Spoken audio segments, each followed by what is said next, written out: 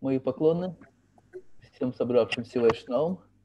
Мы начинаем второй день нашей зимней онлайн-школы Бхакти-Удикш. И мы опять начинаем с семинара Према Падмини. Сегодня она будет рассказывать очень важную актуальную тему «Искусство проведения БВ2», а именно обучающих классов по Бхагавад-гите. Мы уже слышали, что в ее модели нет понятия БВ2, а БВ2 существует в виде двух разных форматов. Это стадии класса, учебные занятия, и сангритеров. Причем их проводят даже разные преданные. Мы сегодня на обсуждение манского опыта поговорим о том, как это происходит и почему это работает. Вот. Но вот эти стадии класса, о которых Мадж Према Падмини говорила с самых первых своих приездов, в России как-то толком так и не прижились. Конечно, есть БВ2, где Бхагавад-гита изучается, но как-то скучно происходит, вяло, и через какое-то время обычно это обучение, оно замирает, уничтожается. Вот, заканчивается, преданные уже не ходят на эти, умирают два. Как это работает в их варианте и как проводить эти стадии класса, чтобы это было интересно, увлекательно, живо и не надоедало преданным, об этом Мадж Према Падмини будет сегодня рассказывать. Харе Кришна, я отключаюсь и успешного вам общения. Mataji Haribol, we can start now. Okay, Hare Krishna. I don't know why the angle is not okay, right? How should I keep it? Okay, Hare Krishna. Om Adhyana Timirandasya Jnana Chakshurun Militam Yena Tasmai Namaste Saraswati Devi Gaurvani Pracharni Nirvisesh Zunvadi Paschat Dishtarni Jai Sri Krishna Chaitanya Prabhu Nityananda Shri Advaita Gadadhar Shivasadi Gaur Bhakta Vrinda Hare Krishna Krishna Krishna Hare Hare Hare Ram Ram Ram Hare Hare Hare Krishna. Actually, when we want to make devotees, the first thing we teach them is to chant Hare Krishna Mahamantra. But we also... Если мы хотим, чтобы человек стал преданным, в первую очередь нужно учить его повторять мантру Харе Кришна. And then we also have to teach them the Bhagavad Gita to understand it fully. Затем нужно, чтобы он изучил Бхагавад-гиту и полностью понял ее. And not just to know it in theory, but to apply it in their practical lives. Причем не теоретически изучил, а научился применять ее в повседневной жизни. And this is Lord Krishna gave the Bhagavad Gita to the whole world during the Mahabharata war. Господь Кришна поведал Бхагавад-гиту на поле битвы на благо всего мира. And he showed how he completely solved the problems of Arjuna. Бхагавад-гита — это иллюстрация того, как Кришна полностью решает все проблемы Арджуны.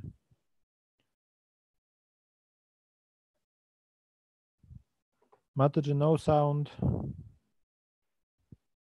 We don't hear you. Mataji, no sound from you. We don't hear you. We don't hear you. Now we hear. Can you hear? Yeah. Okay. So we hear, but now we don't see you. Now we see and hear. Okay. So Arjuna was very intelligent and he could understand how to apply the Bhagavad Gita. Арджуна был очень разумен, и он смог применить в своей жизни учение Бхагавад-гиты. But in Kali Yuga, most of us don't understand the Bhagavad Gita because we are on the bodily platform. Однако мы, жители Кали-юги, как правило, не можем понять Бхагавад-гиту, потому что отождествляем себя с телом. And that is why Sri Chaitanya Mahaprabhu came and he gave the Hare Krishna mantra so that first we can come, above the body platform a bit so that we can understand Bhagavad Gita. Вот почему явился в Калигу Господь Чайтанья Махапрабху и дал нам мантру Хари Кришна, чтобы мы могли сначала научиться перестать себя отождествлять с телом и уже потом получили возможность понять Бхагавад-гиту. And so we have to teach the people how to apply, how to understand Bhagavad Gita and apply it in their lives so that it can become very successful. Мы должны учить преданных тому, как изучать Бхагавад-гиту, как применять ее в своей жизни и как таким образом добиться в жизни успеха. And then their faith in chanting Hare Krishna will also be very strong. Это также укрепит веру преданных в повторение мантры Хари Кришна. Okay. So as spiritual leaders, we have to represent Krishna to the devotees. Мы, как духовные лидеры, должны представлять преданным Кришну.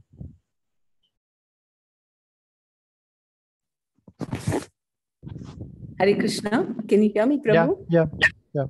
Okay. So just like Arjuna, he solved the confusion, and Krishna solved Arjuna's practical difficulties. Подобно тому, как Кришна решил жизненные проблемы Арджуны.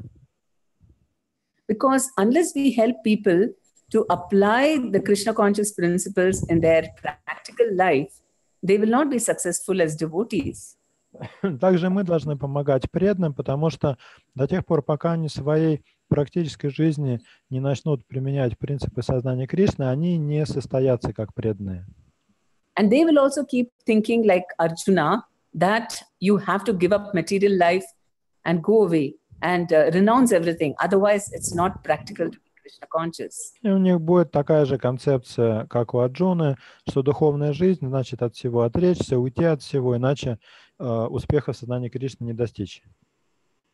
So what are some of the misconceptions of the devotees, just like Arjuna? Давайте рассмотрим некоторые распространенные заблуждения преданных и проведем параллели с ситуацией Арджуны.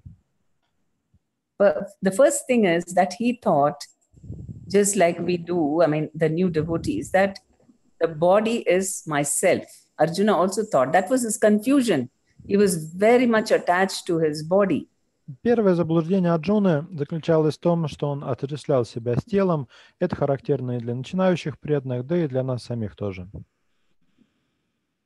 And he was trying to work. He thought that he was fighting for himself and for his pleasure. Арджуна думал, что он сражается ради себя, ради своего собственного удовольствия. And in today's world, everybody is just doing that. They are, all the activities that they do is meant to make themselves happy. В современном мире люди занимаются тем же самым. Вся их материальная деятельность выполняется ими для того, чтобы стать счастливыми. And similarly, just like Arjuna was influenced by the materialistic view of society, in the same way, people that we are dealing with, they are completely influenced by what society is thinking. И подобно тому, как Арджуна находился под влиянием каких-то материалистических стереотипов того времени, точно так же во власти этих стереотипов находятся и современные люди.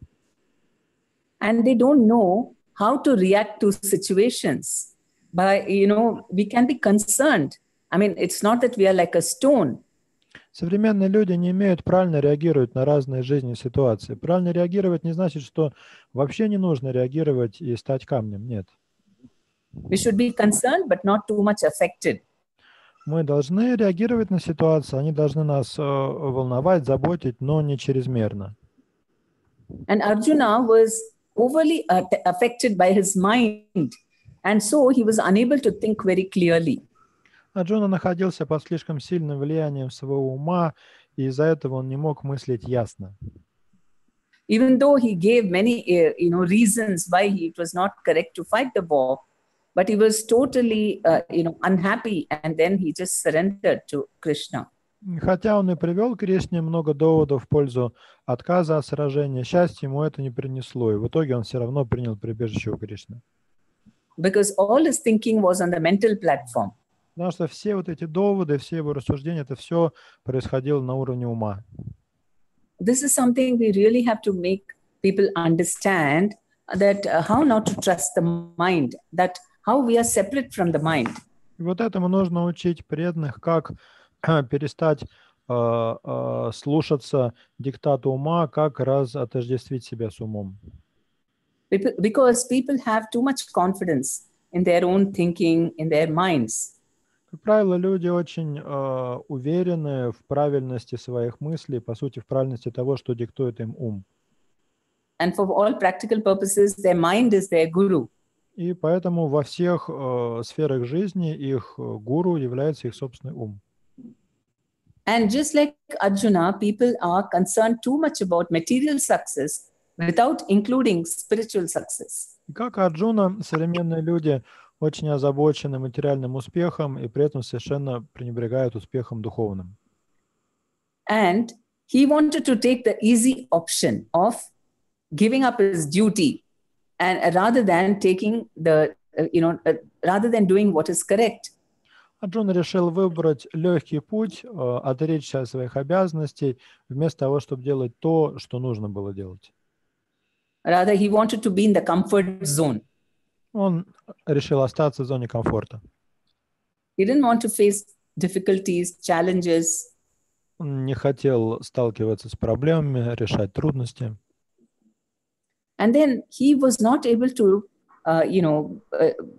discriminate that his mind and he were separate. Арджуна, по сути, не понимал, что он сам и его ум — это две разные сущности. The mind was overreacting and painting a very gloomy picture. Его ум очень обостренно реагировал на происходящее, рисовал ему довольно мрачную картину. He did not see the larger picture, which is the Lord's plan. Он не видел большей картины и плана Господа, который стоит за ней. Because whatever happens is always for a positive reason by the Lord, which He's got a wonderful positive plan for us. Все, что не случается по воле Господа, оно всегда к лучшему. У него какой-то есть план на каждого из нас. And which we can understand when we are in spiritual consciousness. И понять, каков этот план, можно только пребывая в духовном сознании. But in the mental platform, we become very depressed. Но если находиться на уровне ума, то депрессии не избежать. And because he became negative and morose, he had no motivation to continue with his duty. Поскольку Арджуна впал в депрессию, у него уже не было никакого желания продолжать выполнять свои обязанности. And he thought he was more intelligent than Krishna in deciding what was good for him. По сути, он считал себя умнее Кришны, он думал, что он лучше знает, что для него хорошо. Because Krishna wanted him to fight the war, and he thought that it's not good for him to fight the war. Кришна хотел, чтобы Арджуна сражался, а Арджуна считал, что для него это не подходит. And he didn't understand what is the difference between karma yoga and bhakti yoga. Кроме того, Арджуна не понимал, чем карма-йога отличается от бхакти-йоги. And so karma yoga and bhakti yoga is using all your senses in the service of Krishna. Карма-йога или бхакти-йога подразумевает вовлечение всех своих чувств в служение Господу. And instead he chose jnana yoga, which is renunciation of all activities and going off to the forest. Арджуна вместо этого отдал предпочтение гьяна-йоге, то есть отречению от всякой деятельности и уходу в лес. We see so many times he kept on asking Krishna, what is better for me to do, renouncing all the work or staying and doing the work? He's very confused. Снова и снова Арджуна задает в Бхагавад-гите Кришне вопрос, что лучше, выполнять свои обязанности или отречься от них, и видно, что Арджуна сбит с толку. And Krishna himself kept saying that, it's very impractical to, for a person living in this world to do jnana yoga. А Кришна снова и снова намекает Арджуне, что для человека, который живет в миру, гьяна-йога очень непрактична. And then when in the beginning, Arjuna started to speculate with his mind, and instead of taking shelter, Krishna was there, instead of taking shelter of chanting or, Krishna's association, he surrendered to his mind first. В начале Бхагавад-гиты Арджуна полностью устремляется по волнам своего ума, начинает что-то придумывать, вместо того, чтобы сразу вручить себя Кришне. And as devotees, we also tend to do that. We don't have first faith to see what does Guru and Krishna want. We first start thinking from our own perspective, what is correct. Мы, как преданные, тоже часто ведем себя так же. Когда с нами что-то происходит, мы не думаем сразу, а что в этой ситуации от меня хочет Гуру и Кришна, а думаем, ну, как бы, как нам самим из этой ситуации выкрутиться. And then Arjuna lacked humility. Krishna himself told him that, see, if you leave your duty and go, you'll be very upset when people criticize you. Кроме того, Арджуне не хватало смирения, поэтому Кришна сказал ему, если ты бросишь свой долг, уйдешь в лес, люди будут упрекать тебя. Many times we don't understand that whatever thinking we have is influenced by our pride. Мы очень часто не замечаем, что многие наши концепции и представления на самом деле продиктованы нашей гордыней. And so we need the Bhagavad Gita to come out of this illusion and see from a spiritual perspective. Поэтому нам всем нужна Бхагавад-гита, чтобы выбраться из иллюзии и взглянуть на ситуацию с духовной точки зрения. And Arjuna, like us, he had no tolerance. He saw that the immediate distress and reacted without acknowledging Krishna's presence with him. Арджуне, как и нам всем, также не хватало терпения. Он хотел каких-то мгновенных результатов и не понимал, что на самом деле Кришна стоит за всем происходящим. Because then we'll understand it's the law of karma working. And so, you cannot do anything about it. You accept it. We tolerate situations because we accept the law of karma, which is under the hands of Krishna. Терпение проявляется в том, что когда с нами происходит что-то нехорошее, мы принимаем эту ситуацию, понимая, что так действуют законы кармы, а законы кармы не установлены Кришной. Right?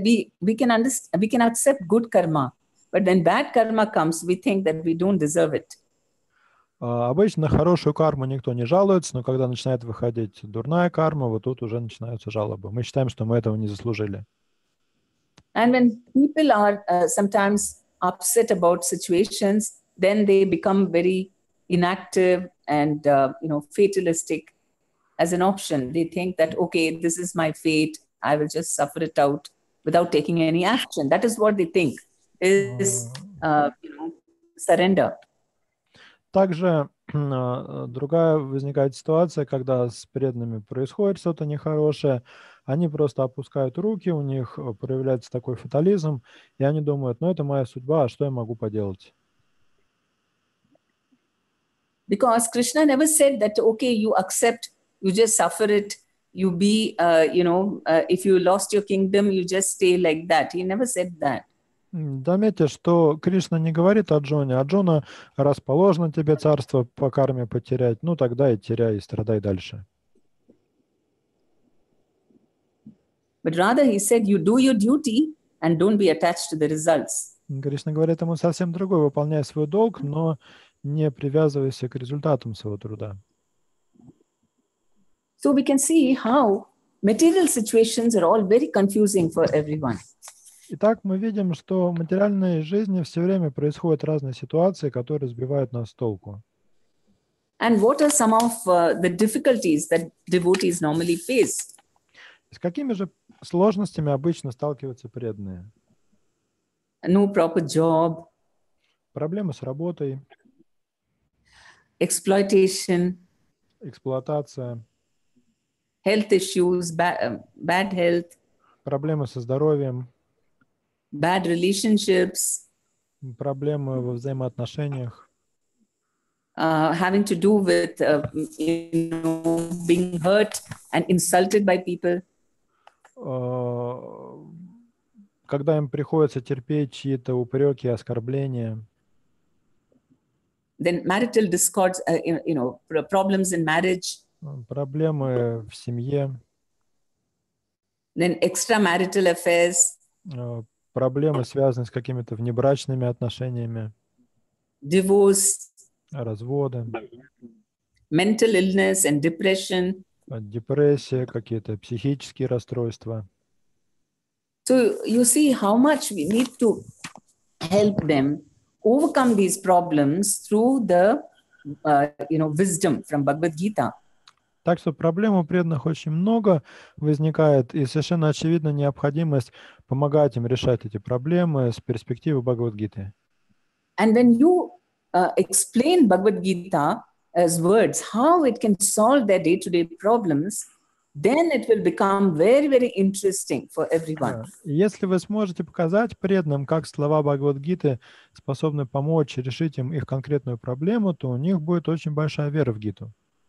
In fact, they will look at it at some very nectarian, it's just nectar to read every day and, get so much happiness out of it. Для них ежедневное чтение гиты будет настоящим нектаром и источником счастья. Everybody should keep a pocket Bhagavad-gita with them wherever they go. Каждого преданного, как только он выходит за двери своего дома, обязательно должна быть в кармане карманная Бхагавад-гита. And then they will never be lost. They will know exactly how to, face everything. Тогда у них не будет никаких проблем, они смогут справиться с любой ситуацией. Okay, so what are some of the ways in which we can counsel devotees with material problems? Итак, сейчас поговорим о том, как же помочь преданным, как их консультировать, если у них есть какие-то материальные проблемы. We will briefly discuss this before actually studying the Bhagavad-gita. Мы поговорим об этом, а потом уже об изучении Бхагавад-гиты. So the first thing is we have to constantly encourage people to continue in Krishna consciousness and do services. Прежде всего, необходимо постоянно вдохновлять преданных развиваться в сознании Кришны и делать какое-то служение. Isn't it? This is something, devotees constantly feel. They feel some problem they face, and then they feel they cannot continue so much with their Krishna consciousness or in doing devotional services. Потому что обычно, как бывает, у преданных возникает какая-то проблема, и дальше у них возникает ощущение, что они не могут уже продолжать практику преданного служения и сознания Кришны. And we have to reinforce their faith by saying how we are doing everything for Krishna's pleasure and to have faith in Krishna. И в такой ситуации нам нужно укрепить веру преданного, объяснить, что он все делает, на самом деле все служение, оно предназначено для Кришны. People become very inspired when they hear about all the difficulties that Srila Prabhupada had to face before he could establish ISKCON. Обычно преданным становится легче, когда они узнают о том, с какими трудностями сталкивался Шрила Прабхупада, когда он учреждал ISKCON. The second thing is that we have to keep on reinforcing the mode of service in them. Второй момент, нужно снова и снова подчеркивать преданным важность умонастроения служения. Because the normal tendency is for people to be in an enjoying mood. Как правило, люди склонны пребывать в таком настроении наслаждающихся. Even when they start coming for programs, it's all about how to come and have a good, nice, enjoyable time. Даже когда они начинают ходить нам на программы, на самом деле они просто приходят, чтобы хорошо провести время. And to just do those services which is not too difficult and which is enjoyable for them. Если они делают какое-то служение, то, как правило, несложное и приятное служение. But on the other hand, we have to change their consciousness from one of just enjoyment to one of doing service, selfless. И поэтому нам надо в какой-то момент постараться переключить их сознание с наслаждения своим служением на выполнение служения в таком бескорыстном настроении. So there are 4 ways in which you can motivate people to do service. И мотивировать преданных на служение можно 4 путями. One is you can put some fear in them. Первое – это через страх. Some threat. If you don't do this service, okay, then you won't get something else. Это угроза. Не выполнишь этого служения, не получишь что-то и то-то. So maybe that might work for some time, but then they will not be really motivated to do the work. They will do it mechanically. Какое-то время это работает, но потом у преданных пропадает мотивация для служения, и они начинают выполнять его механически. Do we sometimes resort to this of somehow instilling fear in people? Вы когда-нибудь пользуетесь этой мотивацией через страх, через запугивание? But that is just if we have some hold over them, then we can put some fear in them. Sorry. No, if we have something, some control over them, some hold over them, then we can put some fear. If you don't come or if you don't do this service, then you will not get something else. Но на самом деле даже эта мотивация через страх работает лишь в том случае, если у вас есть какой-то контроль над преданными, то есть вы реально, какую-то угрозу для него можете представлять. But in the Bhakti Vriksha, everything is very voluntary. They're not going to lose anything. There is no way in which we can control them like that. Oh, you won't get money or you won't get something, honor.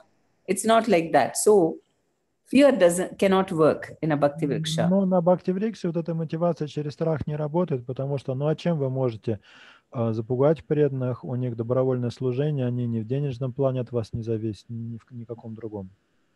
In the corporate offices, normally people are afraid, if they don't do their work properly, then they will lose their job. So that is what motivates them to work. Обычно вот эта мотивация через страх, через угрозу применяется в организациях, в компаниях. Люди работают из страха потерять работу, если они не будут выполнять свои обязанности. But that is not, advised in Krishna consciousness, because first of all, Krishna doesn't force us like that, and we don't pay them any money. Но в сознании Кришны такая мотивация не рекомендуется по двум причинам. Во-первых, даже сам Кришна себе такого не позволяет, а во-вторых, мы преданным зарплату не платим. The second motivation for work can be sense gratification, that they are getting some honor, some prestige, some reward. Второй вид мотивации – это через чувственное наслаждение, когда вы за служение сулите преданным какие-то удовольствия, награды или почет. But the disadvantage is that it is all centered around themselves. What they are doing is for themselves, for their own honor. У такой мотивации есть очень серьезный изъян. Он заключается в том, что вся мотивация строится на вот этом человеке. То есть он делает это ради собственного же блага. So if that sense gratification is not there, then they don't feel like doing service. Если преданный в какой-то момент не получает искомое наслаждение, то он просто бросает свое служение. And some people can do service out of a sense of duty, because it has to be done. Есть еще один вид мотивации – это служение из чувства долга. То есть преданный выполняет служение, потому что он чувствует себя обязанным это делать. And this is more noble than sense gratification, but it can become boring. Это более высокая мотивация, чем предыдущий вариант, но тут тоже есть такой фактор, что преданному становится скучно занимать служение вот с такой мотивацией. And one may not have much creativity. Обычно с такой мотивацией преданные не очень-то склонны креатив проявлять. And will not exert oneself too much, just enough. That's all. They'll just do whatever is enough. Не очень склонны перенапрягаться, то есть так они не очень себя утруждают служением. But when one does service out of love, then they are very inspired. Самая высокая мотивация – это любовь. Тот, кто делает служение из любви, очень вдохновлен. They have a vision. У таких преданных есть видение. They are creative. Они очень изобретательны. They're connected with Krishna. Они чувствуют связь с Кришной. Very positive. И они такие всегда на позитиве. And they are inspiring to others. И умеют вдохновить других. So, through the Bhagavad Gita, we have to get them to love Krishna and want to do service to please him. Итак, опираясь на знание Бхагавад-гиты, мы должны вдохновить преданных служить Кришне, причем совершать это служение с желанием удовлетворить Кришну. And that is how Arjuna also, even though he didn't want to fight the war at all, after he surrendered to Krishna out of love, then he was so happy to do that same service. Снова вернемся к Арджуне. Арджуна не хотел выполнять свои обязанности, но потом, когда он вручил себя Кришне из любви, он то же самое служение, от которого отказывался, делал уже с превеликим энтузиазмом и удовольствием. There are so many other things which people need to learn, in their attitudes and in their personality development. Есть еще много важных вещей, которым нужно обучать преданных в плане личностного роста, в плане умонастроения. For example, critical attitude towards other devotees, Например, нужно помогать им избавляться от критического умонастроения по отношению к другим преданным. and how to apply the essentials. From so much information, we have to be very, intelligent and seeing what is the essence of everything. Также нужно учить преданных видеть суть, потому что сейчас все перегружены информацией, и вот это вот умение находить саму суть, оно очень важно. How to be humble, not craving for admiration. Также нужно учить преданных смирению, отсутствию желания, чтобы их прославляли, Appreciation and being worshipped by others. отсутствию желания, чтобы их хвалили и оказывали почтение другие. And very important, not being disturbed by bad behavior.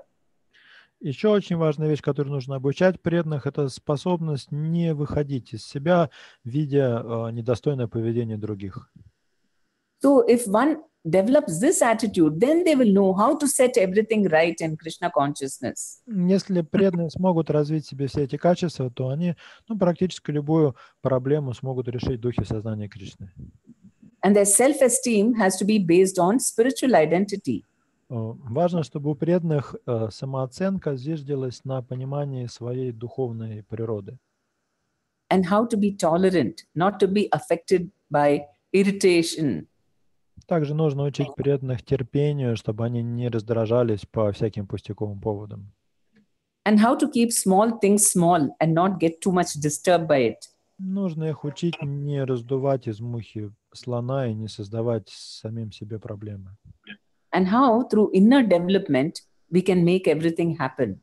И учить, как всего практически можно в жизни достичь через саморазвитие, через внутренний рост. And we have to teach them how to speak words that connect and don't hurt people.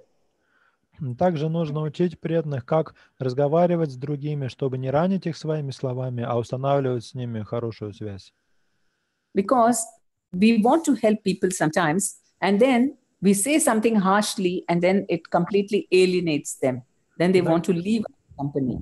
Иногда мы вроде и хотим помочь преданным, но говорим совсем не те вещи, и они в итоге от нас отстраняются. So we have to learn how to speak very positively. Поэтому нам нужно учиться говорить позитивно. That will motivate people to do better. И это будет более эффективно мотивировать преданных. When people are just made to do work, they may use their hands to work. Если требуется какая-то физическая работа, то ее можно выполнять руками.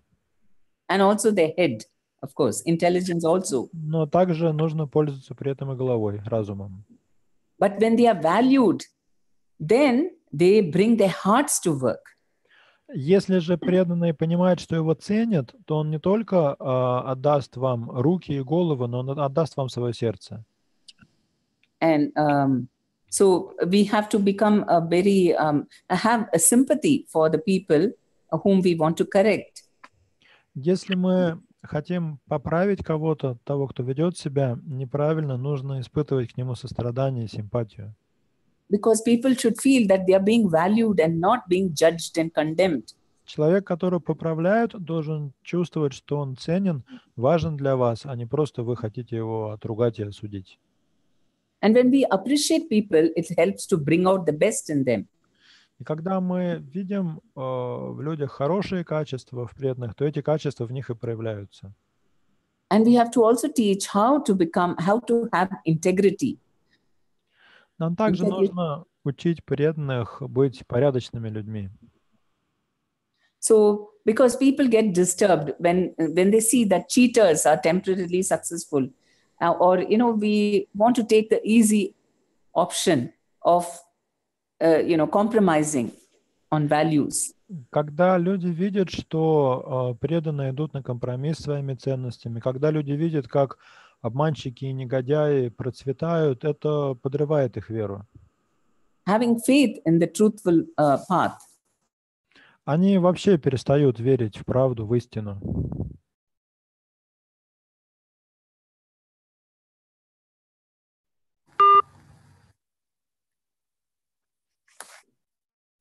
Can you hear me? Yes. Okay. So then the importance of doing even our material duties properly, because material duties should be used for the purpose of spiritual advancement. Поэтому даже наши материальные обязанности нужно выполнять должным образом, потому что эти материальные обязанности, они помогают нам в духовном продвижении. Krishna advises Arjuna to fight for dharma. Кришна призывает Арджуну сражаться за дхарму.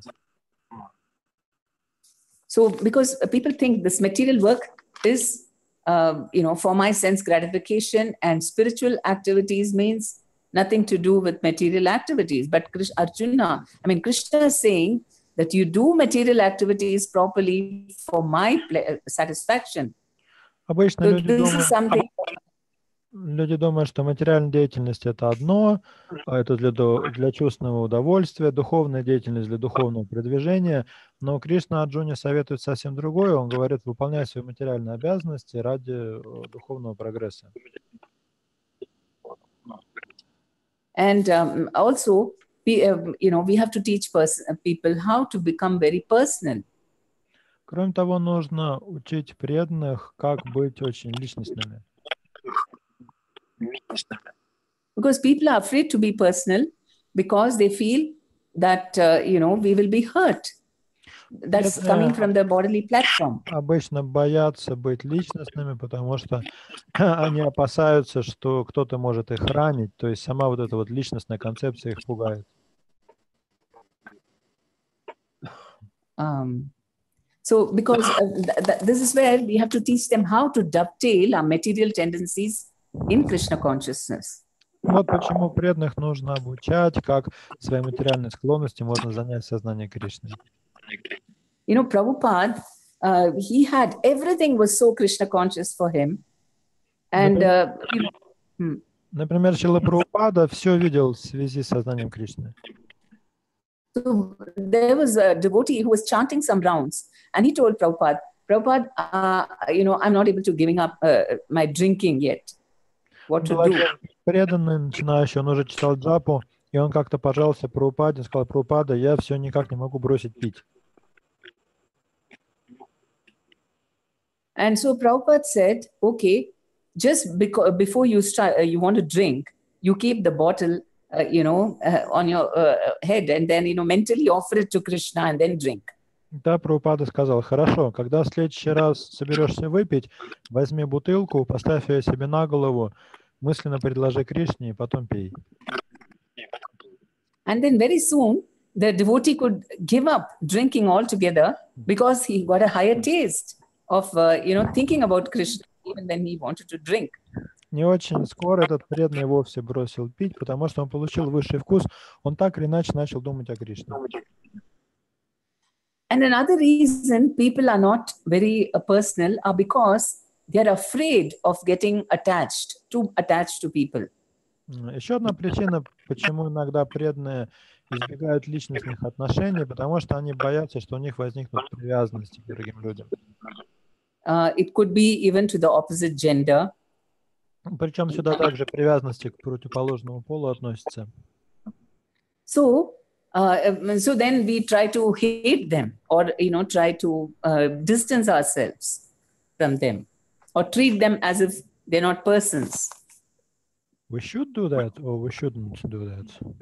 No, we tend to do that. We avoid people, or maybe materialistic, family members, or say men are trying to be impersonal with women, or trying to be to women because they don't want to get attached. И вот преданные, которые пугаются такой возможной привязанности, они стараются как-то отстраняться от других людей, там, от своей половины или от своих родственников.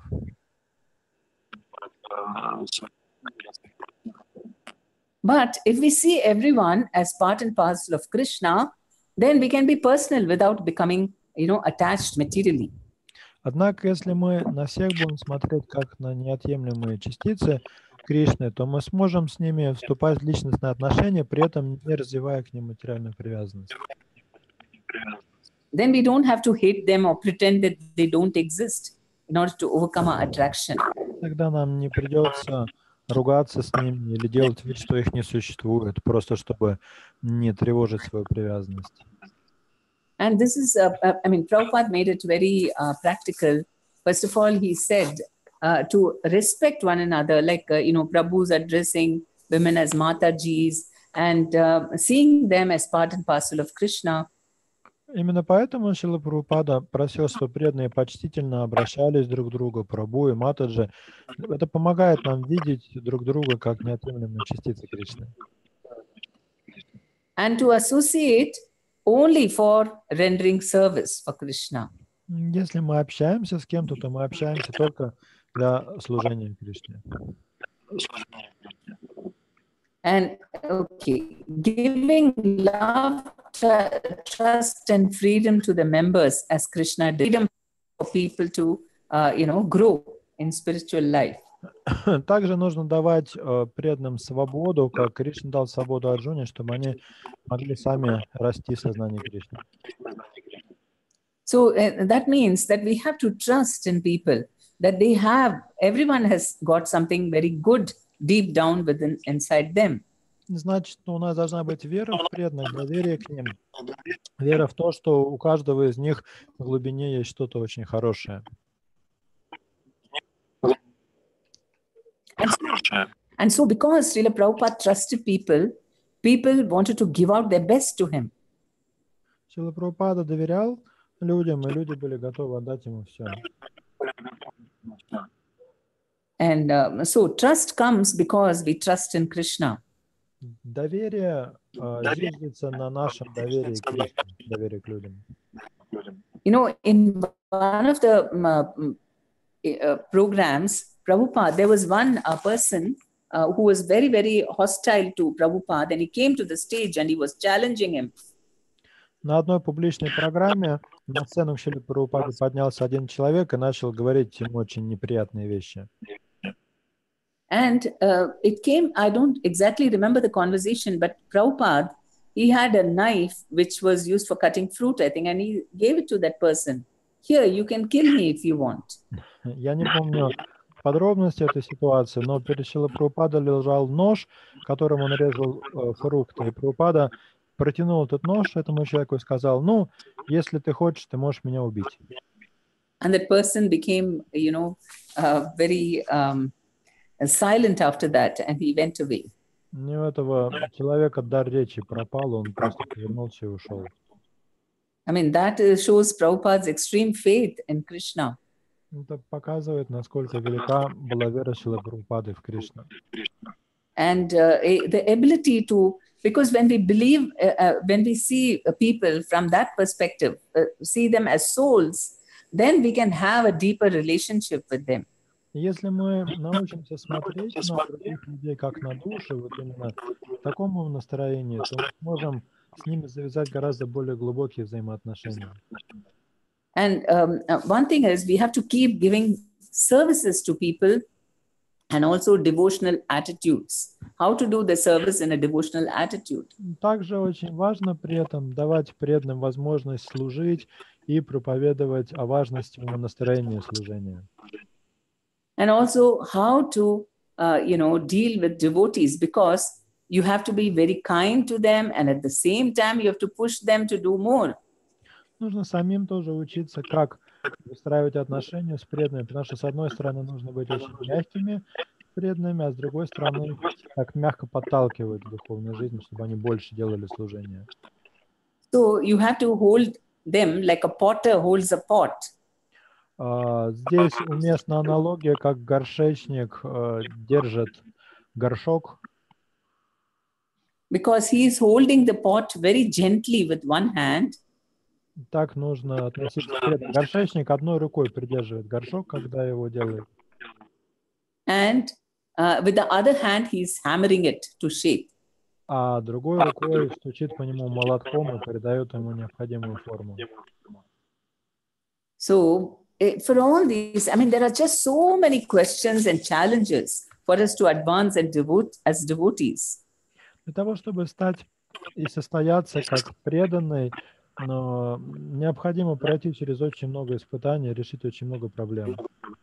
And when we address these issues by reading the purports, reading the verses and the purports of the Bhagavad Gita from the Shastra, then people become, their faith becomes very strong. Когда мы приводим примеры из Шастр, из Бхагавад-гиты, примеры о том, как по милости Господа великие преданные решали эти проблемы, то тогда у слушателей растет вера в духовное знание. So if we, in the study class, if we learn how to take shelter of Krishna, and all, then we will know how to act boldly and decisively. Если преданные на семинарах по Бхагавад-гите научатся принимать прибежище у Кришны, то они научатся действовать очень смело и решительно. And we'll know what exactly Krishna wants us to do. И будут знать, что конкретно от них хочет Кришна. And we'll become empowered. И станут уполномоченными. So we will just see how to go through some of the verses in the Bhagavad Gita. And we are actually made about 4 chapters. We've already, we have the entire 18 chapters for the study class. We have questions. Для семинара по Бхагавад-гите разработаны специальные модули для всех 18 глав. Там вопросы, по которым строится семинар. I will share with you how you can conduct the Bhagavad Gita study class. И я сейчас вам покажу, как можно проводить семинар по Бхагавад-гите. After you read and the Sanskrit verse and then the translation, then you can also and the purport. Somebody can read the purport also. Вначале читают стих на санскрите, перевод стиха, потом кого-нибудь просите зачитать комментарий. Everyone can take turns to read the purports. Это можно делать по очереди, читать комментарии. And then after the purports are read, for every purport, there are some questions to be answered, just like in the Bhakti Vriksha we have. И после каждого стиха и каждого комментария есть вопросы, на которые нужно ответить, точно так же, как это сделано в модулях по Бхакти. And then they will come to know, what is exactly the main point of that particular verse. И эти вопросы помогают преданным понять основную идею стиха. And these main points are actually based on the Bhakti Shastri. Вопросы эти основаны на курсе Бхакти Шастры. And now we are also adding application questions. So then we know what exactly what we can learn practically from this verse. Также предусмотрены вопросы на применение, чтобы понять, как на практике можно применить тот или иной стих. For our day-to-day life, practical application, how we can apply this in our life. Как в своей повседневной жизни можно применить знания из этого стиха? So we will just do 1, 2, 3 verses, and we'll see how make it very interactive and very practical. Сейчас мы буквально пару стихов таким образом разберем, чтобы вы увидели, насколько это просто и насколько это можно сделать интерактивно. Okay, there is chapter 3, text 35. I'm just taking some verse at random. Глава 3, 3:35. Yes. 3:35. You have a Bhagavad Gita with you? Yes. Просто наугад выбрал. Okay, so I'll read the Sanskrit first. Shreyan swadharmo vigunaha paradharmat swa anushtitat swadharme nidanam sreya paradharmo bhayavaha. Okay, Prabhu, can you please read the Russian translation and purport? Okay. Гораздо лучше выполнять свои собственные обязанности, пусть даже несовершенным образом, чем безукоризненно выполнять чужие. Лучше встретить смерть, исполняя свой долг, чем пытаться исполнять чужой, потому что идти путем, предназначенным для других, опасно. Каждый должен выполнять свои материальные обязанности, пытаясь развить в себе сознание Кришны и не браться за чужое дело. Материально обусловленным людям шастры предписывают обязанности, соответствующие психическим и физиологическим особенностям таких людей, которыми их наделяют гуны материальной природы. Духовные обязанности определяет духовный учитель, и они связаны с трансцендентным служением Кришне. Любые свои обязанности, и материальные, и духовные, человек должен выполнять до конца жизни и не брать на себя чужие обязанности. Наши материальные духовные обязанности могут отличаться друг от друга, но выполняя их под руководством опытных наставников, мы всегда получим только благо. Человек, находящийся под влиянием гун материальной природы, должен действовать как предписано его сословию или духовному укладу жизни и не подражать другим. Так брахман, находящий в гуне благости, не должен совершать насилие, но оно вполне допустимо для кшатрия, находящегося под влиянием гуны страсти. Поэтому кшатрии лучше достойно погибнуть в бою, чем подражать брахману, который обязан следовать принципу ненасилия. Каждый человек должен очистить свое сердце, но это происходит не сразу, а постепенно. Однако тот, кто уже вышел из-под влияния материальных гун и полностью развил в себе сознание Кришны, может выполнять любую работу под руководством истинного духовного учителя. Кшатрия, обладающий сознанием Кришны, может действовать как брахман, и наоборот, брахман, обладающий сознанием Кришны, может действовать как кшатрий. На духовном уровне нет различий, существующих в материальной жизни. Например, Вишвамитра, который по происхождению был кшатрием, стал выполнять обязанности брахмана, а Парашурама, принадлежащий к сословию брахманов, действовал как кшатрий. Это стало возможно потому, что оба они находились на духовном уровне. Но тот, кто еще не достиг этого уровня, должен выполнять свои обязанности, определяемые в соответствии с гунами материальной природы, под влиянием которых он находится. Вместе с тем он должен ясно представлять, в чем суть сознания Кришны. Finished? Yeah. So now we have to go to the main points. So here about, I mean, the questions are already there. So what is, how do we determine what our material duties are? И сейчас мы перейдем к вопросам к этому стиху. Вопросы позволяют понять его смысл. И первый вопрос такой: а как вообще понять, в чем заключаются наши материальные обязанности? Mataji, maybe you have the speaker on because we have echo. Did you turn the speaker on?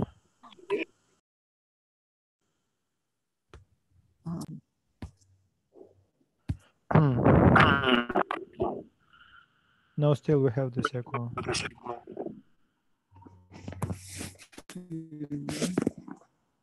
No, the speaker is not on. Okay, then leave it like this. Слышная проба не получается. Она говорит, у нее не включен. Нужно гарнитуру, скорее всего, просто.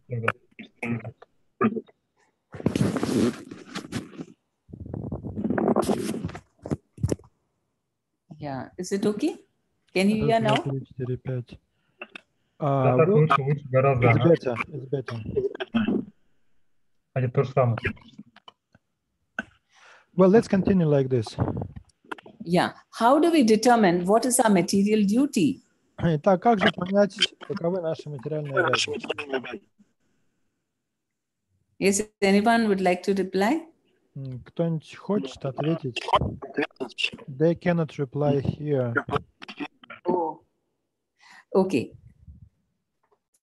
So here it says material duties are decided on the basis of our psychophysical nature. Здесь Прабхупада объясняет, что материальные обязанности определяются на основе психических и физиологических особенностей человека.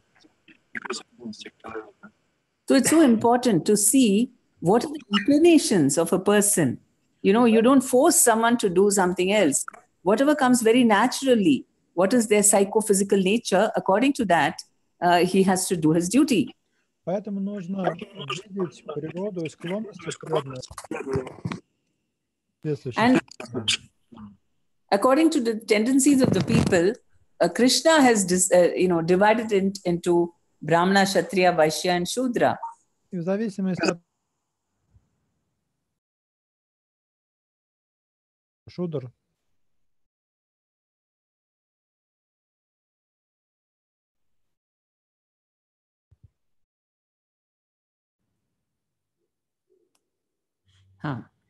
So we have people who are intellectual by nature. Есть люди интеллектуалы от природы. And some people are, very a little martial, and they want to be like leaders and take responsibilities. Есть воины от природы, они склонны брать на себя какую-то ответственность, становиться лидерами. And those who are business-minded, who are good in, doing business. Есть коммерсанты, у которых хорошо получается вести бизнес. And there are those who want to do different services. They don't want to take so much responsibility or independence. Есть люди, которые просто готовы служить другим сословиям и не готовы брать на себя какую-то ответственность. And why does it say that we have to follow only our duty and not imitate another's duty? Почему же Кришна говорит здесь, что гораздо лучше выполнять собственные обязанности, чем чужие?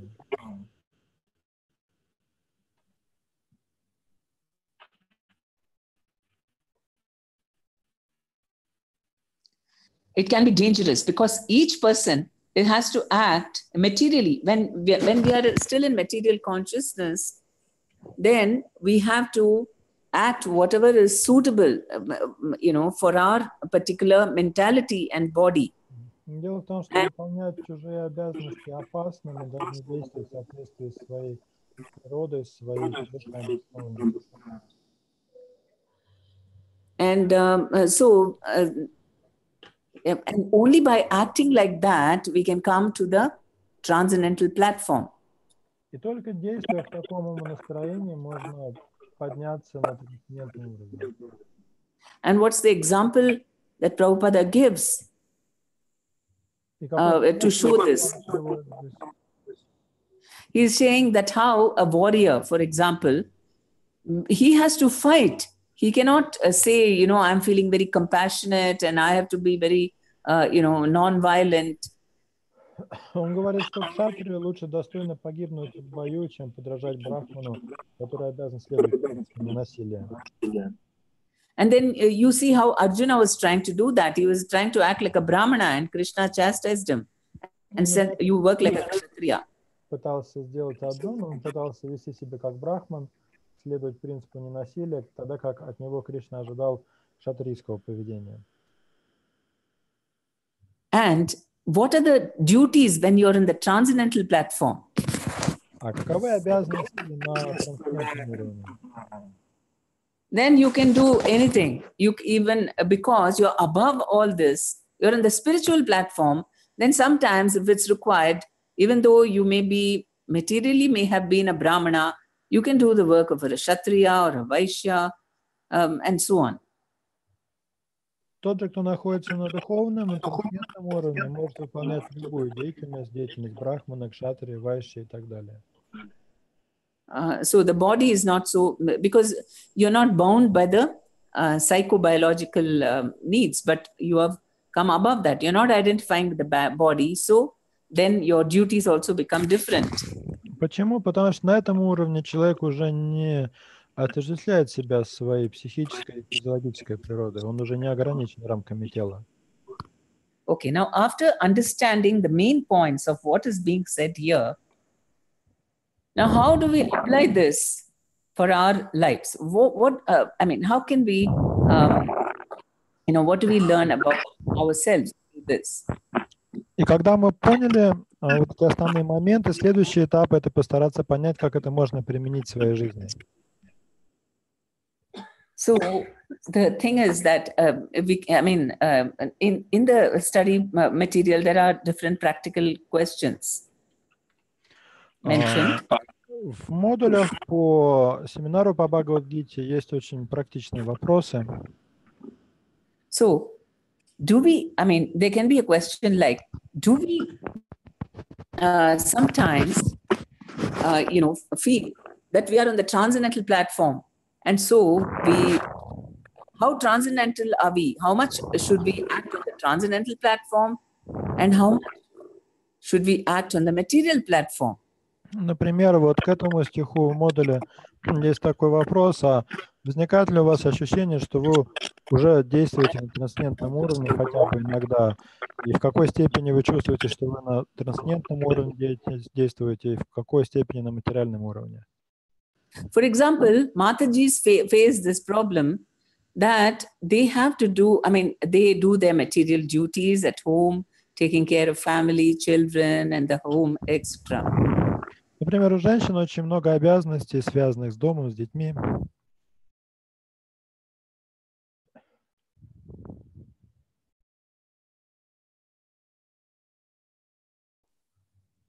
We don't hear you. Okay, Oh. now we hear. Maybe my hand was covering. Okay. Can you repeat the last sentence? So they are doing material duties, and at the same time, they're also doing preaching, taking care of devotees and spiritual services. Так, у Матаджи в Бхакти-врикше есть материальные обязанности, вот, которые были перечислены, а также они проповедуют, заботятся о других преданных. And so there is sometimes, kind of a confusion. What should I give importance to, my material duties or my duties? Иногда у них возникает такая путаница, в чем их материальные обязанности, а в чем их духовные обязанности. And there is sometimes a perception that, oh, maybe they're neglecting their material duties. Иногда у них возникает ощущение, что они вообще пренебрегают своими материальными обязанностями. And the answer is, so we have to discuss, so we have to ask each person, how do you balance your material and spiritual duties? Как можно ответить на этот вопрос? Нужно просто попросить каждого из преданных ответить и рассказать, как вот они конкретно, как им удается сбалансировать материальные и духовные обязанности. So we have to do our, our material duties at the same time also do the spiritual duties. There is no either or. Потому что нам нужно и материальные обязанности выполнять, и духовные. То есть выбора-то нет, что-то одно делать. So different devotees will come up with what their situation is. И разные преданные будут рассказывать свои разные ситуации. Because sometimes they won't even know what exactly is their material duty. Порой преданные даже сами не знают, какие у них есть вообще материальные обязанности. And how to do both spiritual and material duties properly. И они толком и не понимают, как материальные обязанности правильно выполнять и как духовные.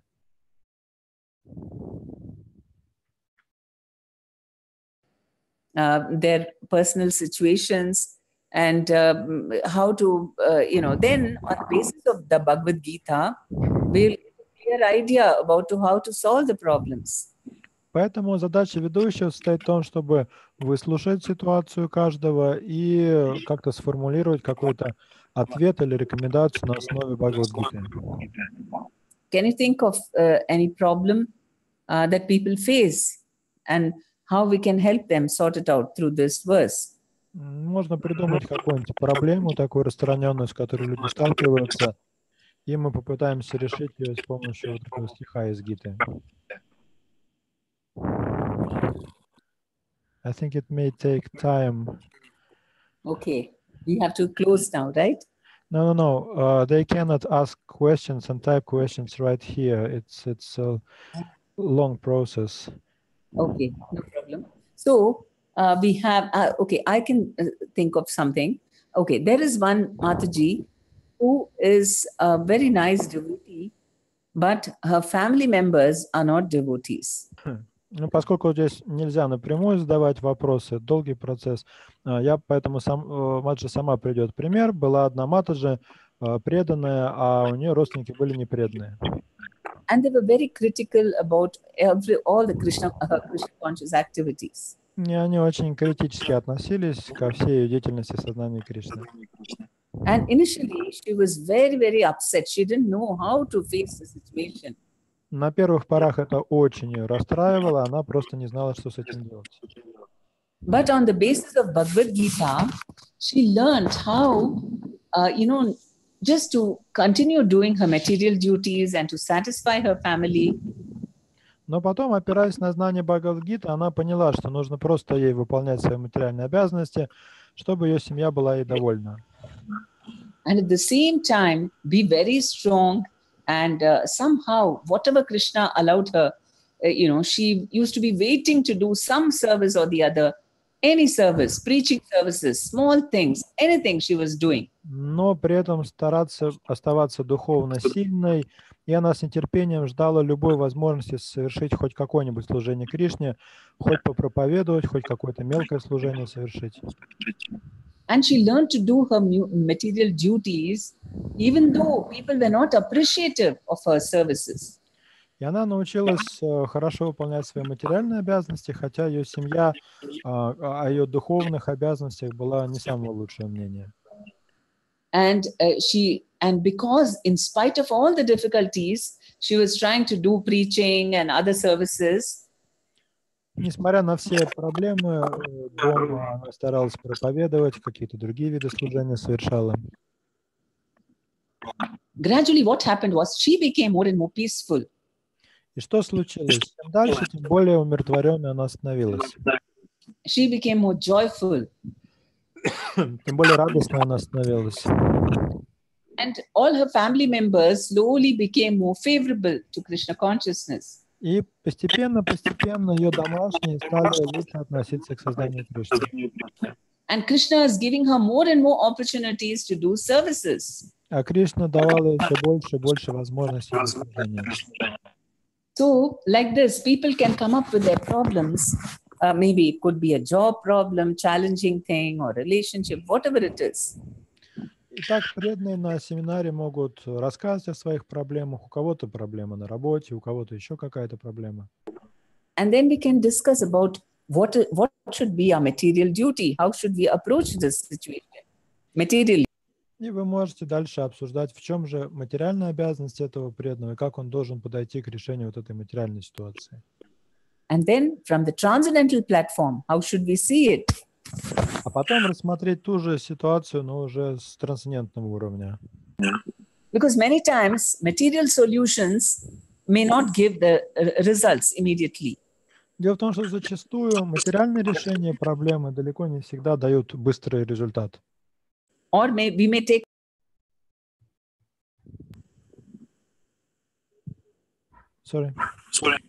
we may take many steps for solutions, and still we may find a lot of problems. Или же это процесс решения проблем материальным путем может оказаться очень долгим и не очень эффективным. And then we have to see it from a transcendental perspective. What does Krishna want to show us in this situation? Поэтому ситуацию также нужно рассмотреть с духовной точки зрения, постараться понять, а что Кришна тебе этой ситуацией показывает. So if we discuss like this, devotees will become very spiritually intelligent. Если в таком духе обсуждать Бхагавад-гиту, то у преданных, которые участвуют в этом обсуждении, начнет развиваться духовный разум. And their consciousness will be very, very Krishna conscious. И их сознание Кришны будет становиться сильнее. And they'll develop all these qualities of humility. И у них постепенно начнет развиваться такое качество, как смирение. And most important, they'll develop a great desire to preach. И что самое главное, у них появится очень сильное желание проповедовать. Okay, I think there are only 15 minutes left for question and answers. Should I do one more verse or should we go for question and answers? I will ask if there are any questions at this point. Сейчас можно перейти к вопросам. Если есть вопросы, пожалуйста, перешлите мне их, я зачитаю. Или же можно разобрать еще один стих, если вопросов нет. Есть у нас вопросы? Можно объявить о том, что можно писать вопросы в комментариях к видео. Вы сделайте, пожалуйста, хорошо. Mataji, we can read one more verse, and devotees will type their questions at the same time.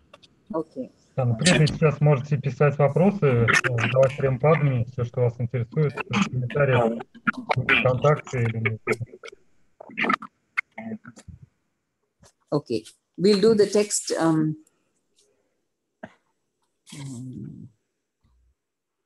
Okay, we'll do the next verse, which is verse 36. Arjuna Vacha Atakena Prayukto Yam papam charati purusha anichannapi varshniya.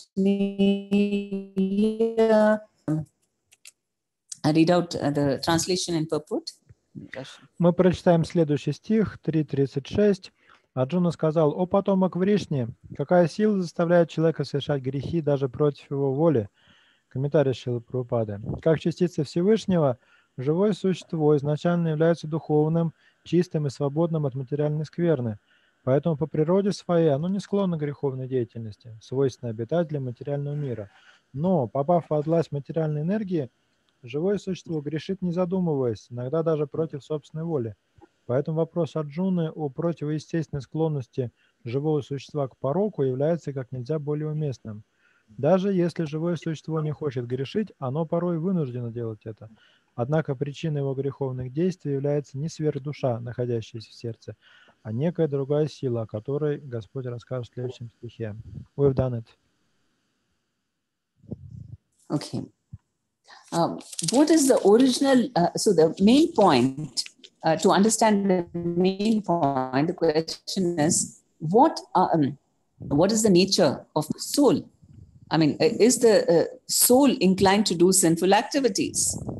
Первое, что необходимо понять, это природу души, склонность совершать грехи. Что это, склонность души или нечто иное?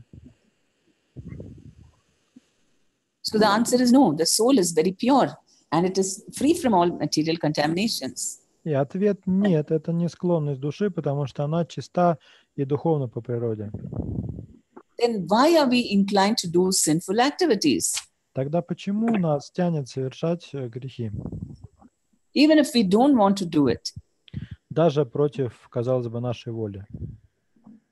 And Prabhupada explains that because we are in contact with material nature. Шрила Прабхупада объясняет, это происходит, потому что мы находимся под властью материальной энергии. So then, I mean, this application question will be very interesting because what are the situations where we want to act in a very ideal way and yet it's very difficult to act like that? Здесь очень интересный вопрос на применение к этому стиху. Вопрос такой. Назовите ситуацию, в которой вы хотели бы вести себя идеальным образом, но вынуждены вести себя, сказать, будучи далекими от идеала, греховным образом. Здесь очень много жизненных примеров могут привести вам.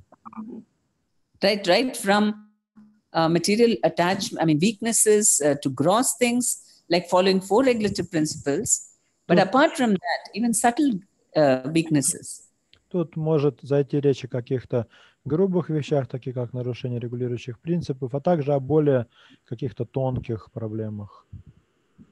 Right? Even our attitudes and behavior to people.